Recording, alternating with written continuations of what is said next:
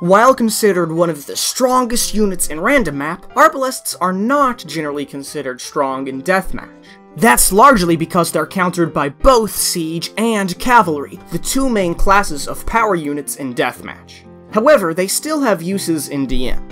In this video, I'll compare them to unique units and other units with similar support roles to show you when Arbalests are a good choice and when they are not. If you're not a deathmatch player, that's alright, because many of the things I'm talking about still apply to RN. And so, let's get started.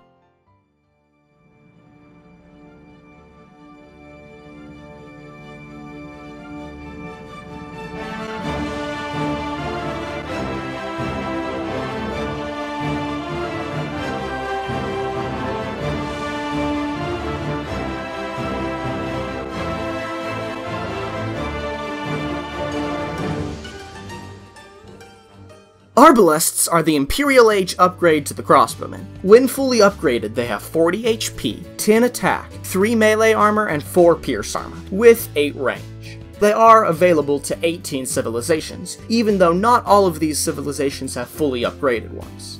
They're generally used as support units to weaken enemy armies. They work well at protecting siege, infantry, or even cavalry at times. In this role, they work very well versus infantry, but they can still deal damage to cavalry.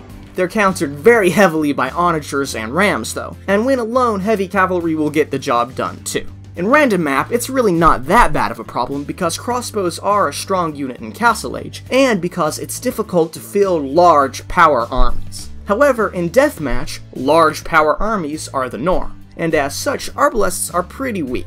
Not all Arbs are created equal though. Some of them have almost no uses, while others can be a pretty good choice, dependent upon their upgrades and their civilization. A few civilizations have bonuses for them. The Aztecs are created 15% faster like all military units, but they miss thumb rank and ring archer armor. The Britons have +3 range and are created 20% faster, but they also miss thumb rank. The Ethiopians fire 18% faster with no drawbacks, the Italians have +1/+1 armor, and the Mayans are 30% cheaper so they cost 17 wood and 32 gold instead of 24 wood and 45 gold. Also, in the HD expansions, they have +6 attack versus building.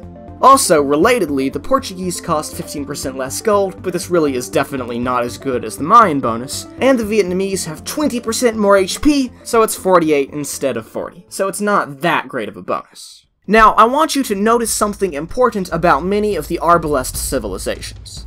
Notice that many of them have foot archer unique units that fulfill similar roles. The Britons have longer ranged longbows. The Italians have the anti-cavalry Genoese crossbowmen. The Mayans have faster and tankier plumed archers. The Vietnamese have elite rattan archers with higher speed and pierce armor, and the Chinese have elite Chuko Nu that fire multiple arrows. Now, in this video, I'm not going to make a comparison between each and every one of these units, but there is something I want to point out.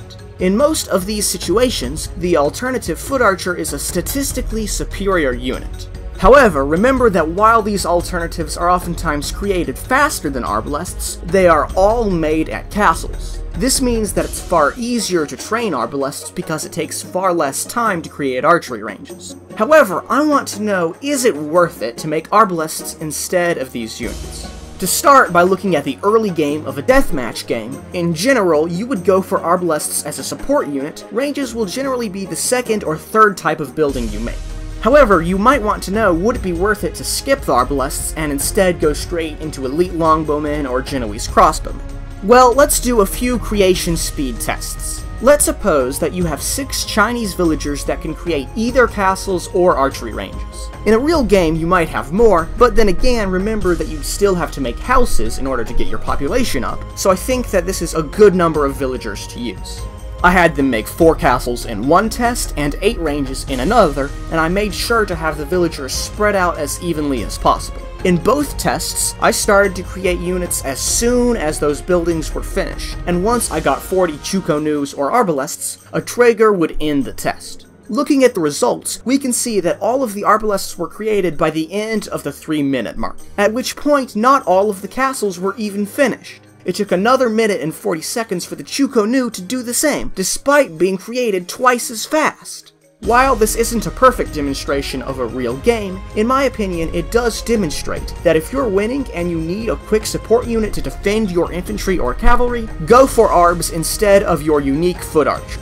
However, as the game goes on, it's probably better to use your better, statistically superior unit because it will be a better use of your population space. However, remember, you still have other options you might want to use which you should compare and contrast. First, while heavy cav archers are created at the same speed as Arbalests, they have far higher stats and mobility. They do cost a lot more though, and many civs lack upgrades. I would say that if you're a civilization that has both fully upgraded Arbs and fully upgraded heavy cavalry archers, like the Japanese or the Magyars, go with the heavy cav archers, because they're more pop efficient and they are far more mobile. If you have fully upgraded Arbalests, but heavy cavalry archers that miss something important, such as the Chinese, Ethiopians, and Italians, in my opinion, Arbs are probably the better choice because the heavy cav archers will probably drain your gold supply too fast and just simply won't be worth it. Next, heavy scorpions move slower, create slower, are far more expensive, and are a lot less mobile than Arbalests. However, they destroy large armies far quicker, are far more pop efficient, and can deal with elephants and rams far better. Most civs don't have both units, but for the Britons, Chinese, Ethiopians, Incas, Japanese, Magyars, Malay, Mayans, and Vikings, I would say that it's dependent on if you want to get more units out sooner or not. Also, keep in mind that they still work together fairly well, because the Scorpions can clear out large portions of the army, but the Arbalests can pick off the dangerous stragglers that might wreak havoc on your Scorpions. For Deathmatch, in my opinion, heavy Scorpions are the better unit, but in random map, mobility is far more important, so you have to keep this in mind.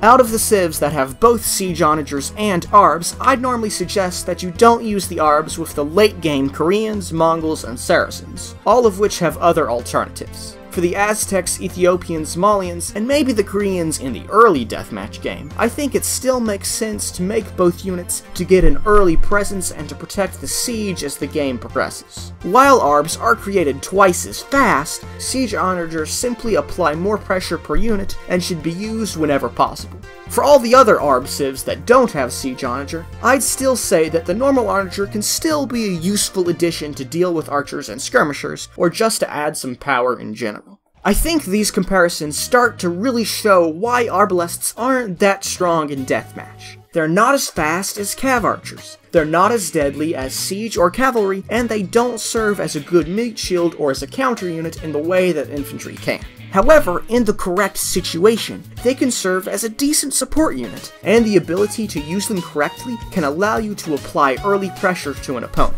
However, notice that civs such as the Britons and the Vikings, which rely on the Arbalest, are simply some of the worst deathmatch civs. The reason for this is that they rely on the Arbs not because they're a good unit, but only because they lack other options in many situations. However, in random map, where it's very difficult and slow to get large power armies out, upgrading your crossbowmen to Arbalests can give you a significant advantage. However, you could get an even larger advantage with early access and direct input into my video scripts, as well as the ability to view special wallpapers and other benefits by becoming a patron for as little as $1 a month. Current patrons are Ethan Brown, Jacob Peterson, John Kumanel, Elite Chukanu, Bansar Lawrence, and Z. Go to patreon.com/JRed toll free in order to see full benefits. Shipping and handling rates do not apply. Anyways, thanks for watching, and I'll see you next time.